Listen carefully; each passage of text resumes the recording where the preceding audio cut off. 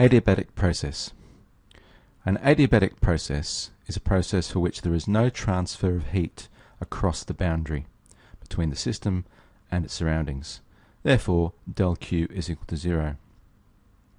Over the sorts of timescales that we think about in the atmosphere, the assumption that a parcel of air does not exchange heat with its environment is quite often a good one, particularly away from the Earth's surface, where there's no conduction of heat from the Earth's surface to the air above it. So the adiabatic assumption is particularly good in the free atmosphere.